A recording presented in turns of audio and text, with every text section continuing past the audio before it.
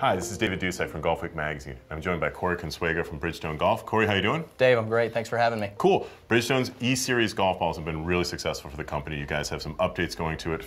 I've got the E5 right here. Talk to me a little bit about the golf ball that I'm holding. Well, first and foremost, the E5 that's in your hand actually has a very consistent cover with the other three with the dimple structure. We've added an all-new web dimple. And what the web dimple allows us to do is to make the golf ball more aerodynamic. In the high-speed region, it's a little flatter trajectory so that the wind conditions don't really blow it around, which could impact your trajectory. But it also has our very familiar dual dimple that you're familiar with Bridgestone Golf, and the objective there is to actually create a more shallow landing angle so that we get more distance in the low speed region when it's impacting the turf. Gotcha, and the dual dimple is a dimple sort of within the dimple. You've got a bunch of them here, but they're sort of inside these other sort of octagon type shapes, octagons, but hexagonal sort of shapes.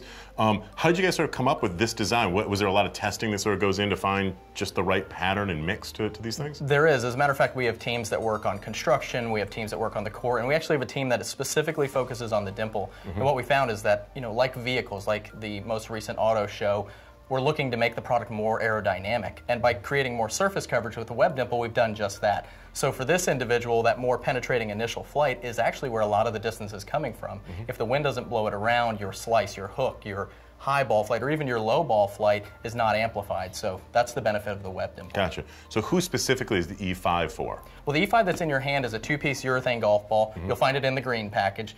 This is engineered for the individual who hits it too low. Okay. And you get the benefit of a two-piece urethane golf ball, which creates more spin.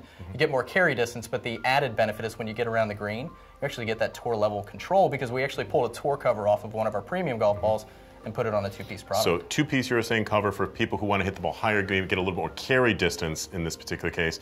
Now you go to E6. Now who's the E6 for? The E6 is for the individual that fights both the hook and the slice. This is a high spin player, and the benefit is going to be in accuracy. So we created a three-piece low compression golf ball.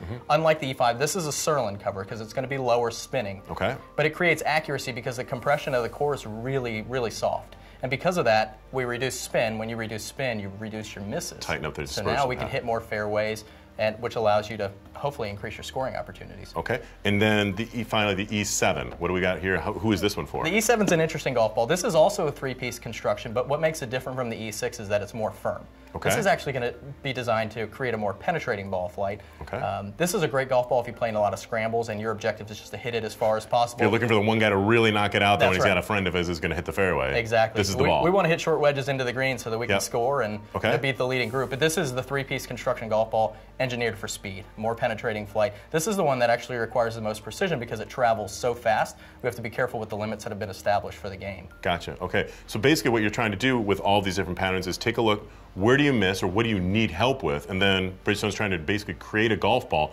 the same type of outer pattern we're sort of seeing with this sort of web dimple technology, but based on where you hit it and how you miss it, you're trying to create a golf ball that will basically correct or help out people and get them to play a little better. And you're absolutely right. We've learned through ball fitting that all three of these individuals exist.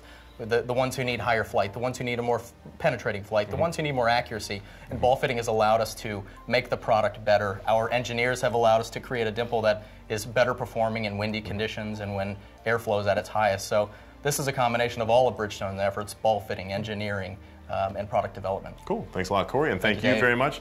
This is David Dusek for Golfweek magazine. Thanks a lot.